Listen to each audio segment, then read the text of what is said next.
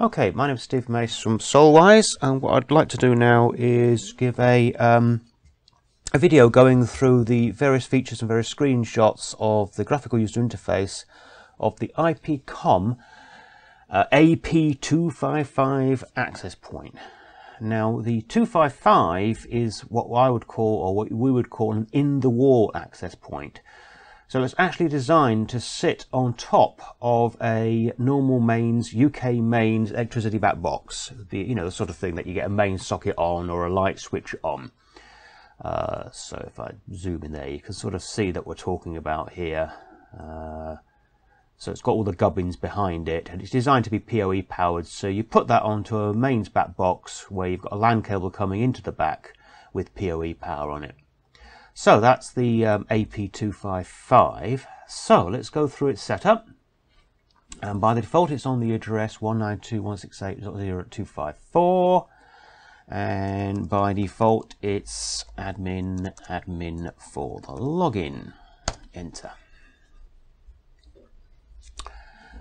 Okay, so let's go through the various screens. Well, the first part is basically just a series of status screens. So system status, you can see the firmware version here, number of collected clients and the IP settings, etc. You've got the wireless status, what channel it's on, etc, etc, etc, and the SSID status. You've got traffic statistics, amount of data that's going through each Wi-Fi SSID. You may have gathered this has got two SSIDs and about any connected clients per SSID. Okay. Quick setup.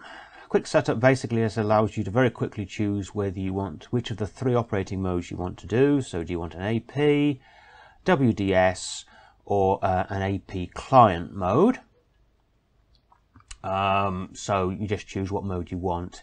Bearing in mind this is designed as an in-the-wall access point, then I'm sure 99 times out of 100 it will just be set up as a normal AP mode, and you can choose the primary SSID and set up obviously any security you want there. So that's the quick setup. Now let's go through the rest of the screens in more detail. So we've got LAN setup. Well, fairly as always what that means, put in the IP address settings, etc, etc for the product. Do you want static IP? Do you want to use DHCP for that sort of thing? It's got DHCP server mode on it. I'm sure nobody will ever use this capability, but it does actually have DHCP server built in. Normally most people would use the main DHCP server coming from their primary router, so this is a bit moot really. Let's go down to wireless settings. Now it's starting to get a little bit more interesting. So say we have two SSIDs. Each SSID enables us to set up our own settings for isolation, maximum number of clients, and Wi-Fi security. And I've no idea what Chinese SSID encode means, but I guess somebody in China might know what that means. Let's go to radio now. So as you can see, by default, it's coming up with China set for the country, and that's grayed out. So you can't change any of those settings until you do that. That opens up the settings for modification. Now you can go down and change it to England, for example. And you can now change the channel that you want to use, whether you want to use 20 or 40 meg wide channels. Whether you want SSID isolation, whether you want QoS enabled, etc, etc, and you can lock that back down again now, so it can't easily be changed. So we'll just do save on that. Might as well do save on that. It's rather nice that this is one of those few devices that doesn't need a full reboot every time you change something. We've got channel scan.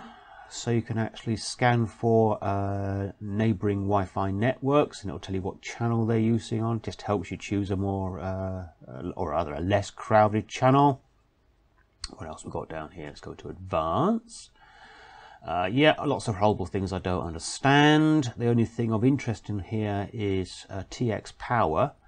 The device itself has a 2 dB antenna built in.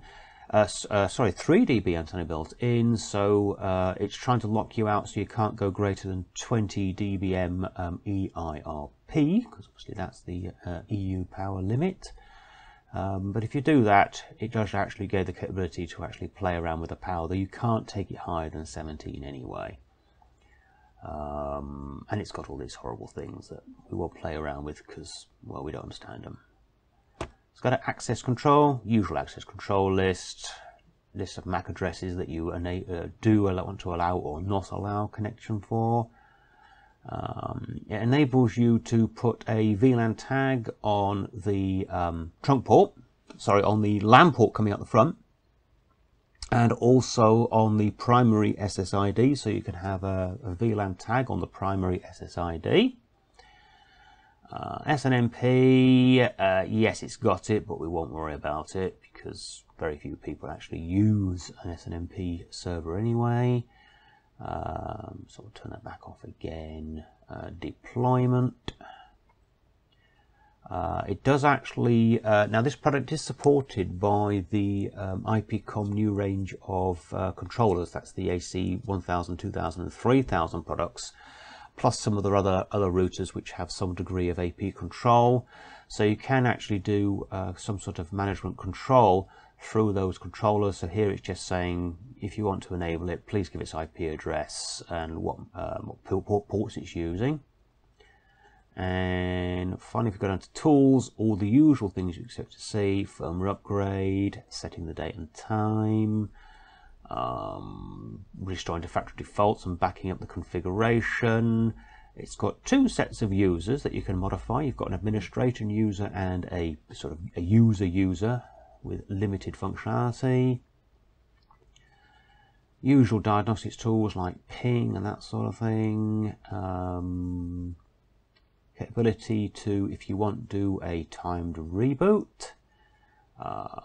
Capability to turn off the LEDs if you want. And another ping test that you can do on the uplink port. That's it. There's not a lot I can say about this product really. I say usually it goes into scenarios where people are just going to use it as an in-the-wall access point, for example hotels or something like that, in which case all you have to worry about is what the SSID is and whether you want any isolation or that sort of thing. Apart from that, it's a pretty much a no-frills product. And that's it. That's the AP255. Thank you.